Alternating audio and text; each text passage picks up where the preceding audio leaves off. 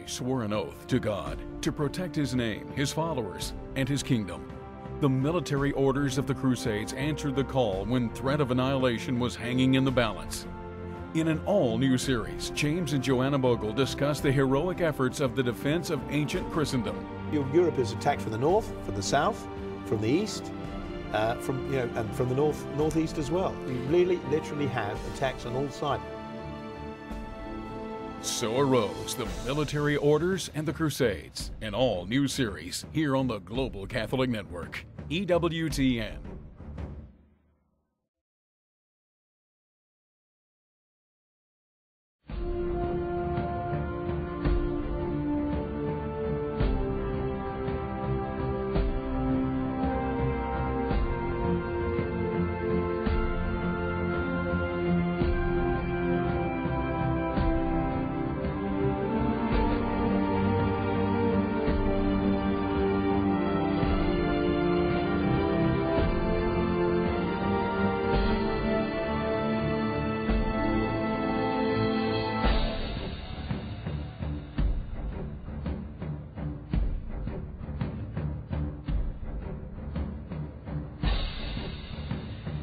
Hello, and welcome to the Military Orders and the Crusades. Today we're going to look at the Muslim threat to the holy places and the threat to Christendom. I'm Joanna Bogle, and I'm with my husband, Jamie. Well, last time we seemed to leave things at the Battle of Tours and Charles Martel, so we perhaps had better backtrack on that, as today we're going to explore the Islamic threat to the holy places. And we're still before the year 1000 AD. We're still before the Norman conquest of Britain and so on. We're back in that era.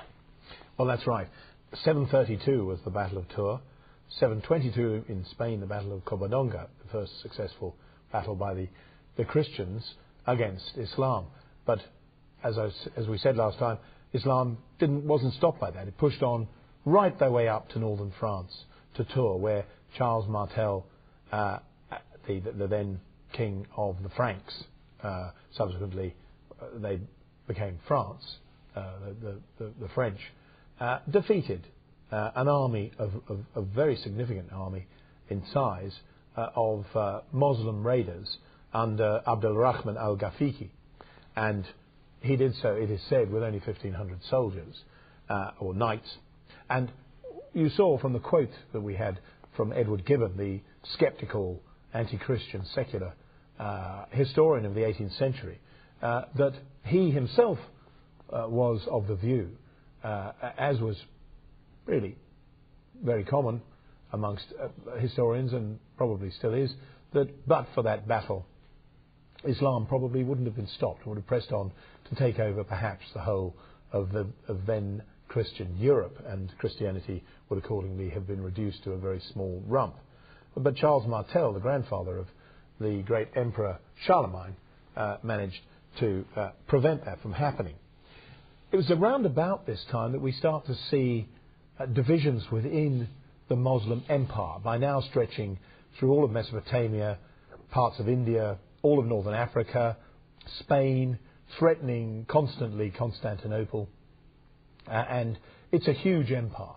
But it begins to start to have, as empires so often do, internal battles, dynastic wars or conflicts within the core of Islam. And we see in 750 the Abbasid dynasty taking control of most of the Muslim world, except for Spain, which remains under the original Caliphate family, the Umayyads. And the Abbasids who take over again move the capital of the Islamic world, which had been moved from Mecca to Damascus. It now gets moved to Baghdad in what was once Christian Iraq. And the Abbasid Caliphate, based thereon, remains in the supreme office, ruling that part of the Islamic world right up until about 1258, when the Turks begin to take over. Meanwhile, in Spain, where the Umayyad dynasty still holds sway, we see the famous Abdul Rahman, the caliph based in Córdoba in Spain, setting up the great golden caliphate in Spain, based upon his principal city of Cordoba, we see a major division, a political division in Islam. But we also see, and it's worth reminding ourselves of this, a very advanced civilization there in the Caliphate of Cordoba. When, at a time when, because we're talking about 735, the dwellers in the British Isles are really living in quite primitive conditions. We see in Cordoba lighting stretching for miles in the streets, a very advanced civilization. Because Islam, whatever faults, and of course we can see many that one might find within the bosom of Islam, also managed to absorb within it a great many of the ideas, both scientific and philosophical, from those countries which it invaded, from the Roman Empire. Even though it burnt the library at Alexandria, nonetheless it acquired a lot of the knowledge, architectural, scientific, medicinal, and advanced those ideas themselves. And we begin to see great Muslim philosophers, doctors, scientists, following the example of the earlier civilization of Christian Rome, based in Constantinople. And we see it particularly developing in this golden caliphate in Spain. But nonetheless, the threat remains. In fact, the golden caliphate began to develop more an idea of living, coexisting with Christianity and with Judaism, perhaps rather more than the Abbasids, and particularly the later, rather more aggressive Turks. Not to say that the Abbasid Arabs weren't themselves aggressive, they were, but the Turks become a real serious threat to all its neighbours, and particularly, of course, Christianity. So even today, of course, if one visits Spain, you can see evidence of this golden caliphate. There's now a common heritage and a recognition of the magnificence and beauty of what was achieved there. But you have this steady rise, and the divisions within Islam, some of which we recognise the names of some of these different groups right down to today, would also play their role as the story develops. With the ones named after the daughter of the prophet and so on. So where does this take us as we are looking at it from the perspective of the holy places in Jerusalem and so on, these places which had been Christian and have now been under Islam for a long while, although Christians are still able to visit there, they're still able to go there under certain conditions, but it's getting increasingly difficult. Yes, well, when you, in the first flush of invasion, of course, you then tend to see the sack of the cities invaded. You see the sack of Jerusalem, the holy places, the Holy Sepulchre itself, originally built, of course, by the Emperor Constantine, after whom Constantinople is named. Itself, the Holy Sepulchre, attacked. But as the Muslim Caliphate settles in its kingdom, in its development, it gets used to being the ruling power. It consolidates its power. Begins to be a little bit more flexible about the advent of Christian pilgrims. And in those earlier times, Christian pilgrims continued and to go to the Holy Land, and perhaps increased in their visits. Apart from anything else, of course, the local Muslims profited from the visits by pilgrims, who brought with them, of course, trade, commerce, which was not something that Muslims were by any means opposed to. Far from it. They themselves set up great trade routes going right out to the east, perhaps even in some cases as far as certainly India and perhaps China. But we mustn't forget that the invasions continue. They fluctuate depending upon the particular Muslim ruler, whether he wishes to take a rather more aggressive stance, perhaps predicating himself upon the doctrines within the Quran of jihad, which we of course know about today, because there's been a resurgence of the doctrine of jihad, the spreading of the religion of Islam by the sword, or whether they prefer to consolidate what they had, to enjoy their dominions rather than to engage in costly wars, which, with the best will in the world, is always going to be expensive in terms of manpower and of wealth. So you see differences. You see, as I've said, in the Golden Caliphate in Spain, there comes a time when they begin to feel that coexistence is perfectly reasonable. and even in the once the Abbasids begin to consolidate themselves in Mesopotamia and the Middle East, they too take a slightly more benign attitude than they had hitherto towards the visiting Christian pilgrims. But we mustn't forget that the raids continue, and in 813 we see the Muslim raiders attacking Civitavecchia, just outside Rome. We see in 838 they invade Marseille in France, or the land of the Franks. Marseille, of course, is a very important city. This is where Christianity first comes, well, just close to Marseille, to that part of France, of course then under Roman rule, with St. Mary Magdalene, St. Lazarus. So it's a very important city as far as Christianity is concerned.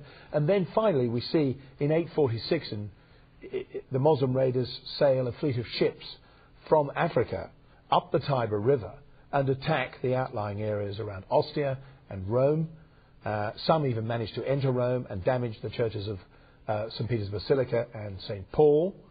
And they don't leave until the then ruling Pope, Leo IV, promises a yearly tribute of 25,000 silver crowns to the raiders. And it is after that time that he builds a wall to fend off further attacks. And this is as early as 846, the Leonine Wall is built. It doesn't stop there. We see in 859 Muslim invaders attacking and capturing the Sicilian city of Castrogiovanni, slaughtering several thousand inhabitants. Whenever the Muslims decide to go on a raid, they don't scruple at dealing with the inhabitants of the captured towns in that way, and of course enslaving the inhabitants, because the Quran itself doesn't teach against slavery. It regards slavery as the practical result of conquest, and so we see that time and time again. And in 884 we see the monastery of Monte Cassino, famous monastery, burnt to the ground by Muslim raiders. This is the continuing theme that we see throughout this period. We also see the beginnings yet further of further fissures and splits within the body of Islam itself. And we begin to see the advance of the Turks far away in the east, they themselves being pushed by Mongols behind them, fierce pagan tribes. At this stage the Turks themselves are pagans, they're not yet Muslims, and they begin to move into Mesopotamia and large portions of Persia, conquering as they go. At the same time we see in Egypt a new dynasty, you mentioned them already, the Fatimids, so that we begin to see a tripartite division of the Islamic territories. The Abbasids in Mesopotamia, the Golden Caliphate, and then we see in Egypt the rise of the Fatimids, a sect or a family in fact, but with rather different views than some other parts of Islam. So while you've got all of this going on, and of course Europe is vulnerable in other ways, we know we already at this stage we've also got the Viking raids in Northern Europe, particularly around Ireland and the British Isles and so on. And then over to the east it's still pagan. We haven't yet had Christianity brought to the parts of Eastern Europe. We're still looking at paganism there. So Europe feels extremely vulnerable. When I say Europe, Christendom I would say, because they didn't really consider themselves European. There was a very strong sense that Christianity was, in that sense, a Middle Eastern religion, and it wasn't a religion that belonged to or had even been fostered particularly by the European peoples, but by essentially initially by the peoples of the Middle East. So there was this great sense of threat of this new, immensely strong religion, which then ceased to be new. It had just become not only immensely strong, but by now consolidated, and by now it really had charge of the holy places, although Christians could visit there on pilgrimage and brought with them a certain trade and prosperity.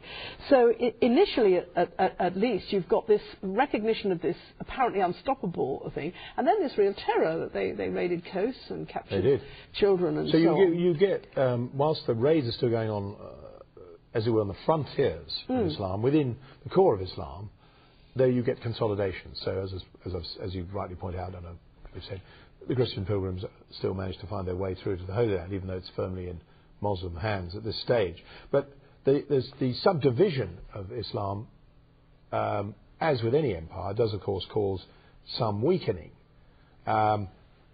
We also see religious differences. The Umayyads, for example, rejected the prophecies of Muhammad. The Fatimids believed that they, as a family, descended from the daughter of Muhammad, Fatima. Yes. The Abbasids themselves were now increasingly under threat from the Seljukian Turks. But nonetheless, we still see the raids going on. We see, for example, in 9/11, the passes right up in the Alps between France and Italy are cut off by Muslim raiders, so that the passage between the two countries is effectively closed. This is up in the Alps, Yes. the passes through the mountains. And so by now, in 9/11, we're in the beginning of the 10th century. So at that point, even Islam has reached the Alps, which the great European it hasn't mountains. taken northern Italy or southern France, but because it's taken Spain and because it's conquering, it's raiding all along the coast of Italy, it's quite able to get up into the passes of the Alps and block them off. It also, by the year 920, reaches the city of Toulouse in France. And in 961, we finally see Abdul Rahman III succeeded by Abdallah. And Abdallah is back in the old mould of the aggressive raiders, Muslim raiders. He is the Caliph, again in the Golden Caliphate, but he is much more of an aggressive stance. He kills many of his rivals, even his own family members, has them murdered, and captured Christians are decapitated on his order if they refuse to convert to Islam. So here we are right back again, it seems, to the bad old days of a highly aggressive phase of Islam. And then we see on the 11th of August 997, Al-Mansur ibn Abi Ahmir, known to the Christians as Al-Mansur, arrives in the city of Compostela and burns it to the ground. A sacred city to Christians, because that is, of course, where St. James the Great, the patron saint of Spain, was buried. So we're beginning to see a reawakening of the aggressive spirit of Islam. It's never gone away completely, but we see periods of consolidation, periods where perhaps the aggressive spirit is exchanged for one of peaceful coexistence. But then the Arabs themselves find that they are under threat from the east. And it is around about the year 1000, around about the same time when the Magyars are invading Eastern Christian Europe, we see the rise of the Seljukian Turks, a Turkish empire founded by an Oguz Turkish bey, or chieftain, named Seljuk, who comes from around the Caspian Sea area and sets up this great dynasty which is going to sweep all before it, even the Muslim Arabs. And although they begin as pagans, they themselves adopt the new religion of Islam and carry on the jihad, or the holy war, which the Arabs had earlier themselves prosecuted, as if they were now the spearhead of Islam. And we see in the year 1009, the Caliph Al-Hakim bin Ami Allah, founder of a new sect, the Druze sect. He is the 6th Fatimid Caliph in Egypt. He orders the Holy Sepulchre and all Christian buildings in Jerusalem to be destroyed. So the great Holy Sepulchre, which has been there for 700 or 800 years since the time, or 700 years since the time of the Emperor Constantine, who built it on the site where his mother, St. Helena, is said to have found the true cross, is burnt, destroyed by the Muslim Druze Caliph. And in 1012, the same Caliph Al-Hakim orders the destruction of all Christian and Jewish houses of worship in his lands in Egypt and further afield where the Fatimid dynasty holds sway. Here we see very much the aggressive phase once again to the fore, and a great threat to the security of the Christian holy places and of Christianity itself. And so any Christian pilgrims there would have brought this news back, but also would themselves have been threatened, so the whole area is now regarded as not one that can be in any sense accessible really by Christians, and they see that situation getting worse. We're now having the actual destruction of the Holy Sepulchre, destruction of Jewish buildings, destruction of Christian buildings, and still it goes on. They're still... well, that's right, and over in Spain... The Berbers now decide to turn on their Arab masters. We see Berber leaders capture parts of the Arab territory, and eventually they end up capturing Cordoba itself, ordering half the population, many of them Muslims, of course, most of them probably, to be executed. Of course, there would have been many Christian and Jewish slaves as well in that city. And we see that these, from the Caliphate of Cordoba in 1013, a year later, ruled by Suleiman, that the Jews are expelled from that city. Again, Islam, following the example of the Prophet Muhammad, after he was unable to convert the Jews in Palestine, developed a great hostility to that people and that religion, which periodically from time to time we see in Islamic territories results in persecution. So we're seeing both Jews and Christians being persecuted there in that part of the Muslim lands. So here we have it, the whole of the southern part of Europe constantly under threat. Spain taken, the coast of Italy threatened, and above all the Holy Land itself, the holy places, in the hands of Islam, a period of consolidation, and now another renewed period of persecution, of the holy places. And so the scene is, as it were, building up to what we and history have come to call the First Crusade. But in a sense, the people then didn't know it was going to be called that, and there had already been a great many battles of one kind and another, primarily won by Islam.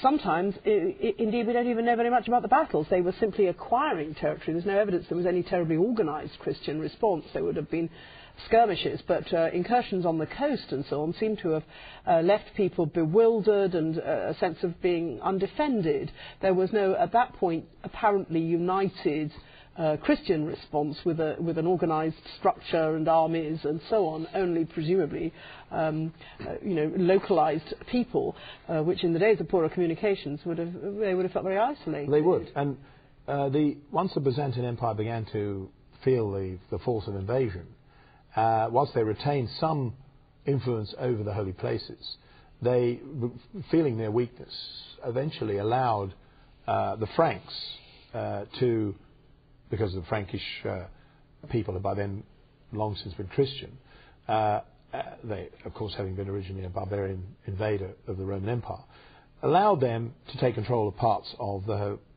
holy places in the holy city of Jerusalem.